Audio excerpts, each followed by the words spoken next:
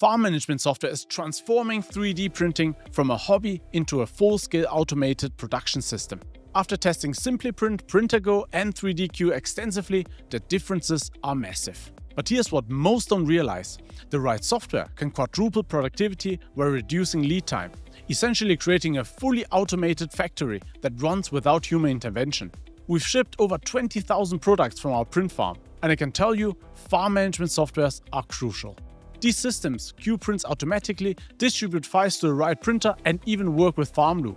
SimplyPrint dominates with the universal printer compatibility, connecting everything from Bambu Lab to the new Centauri Carbon without issues. PrinterGo offers the smoothest setup for Bambu Lab printers.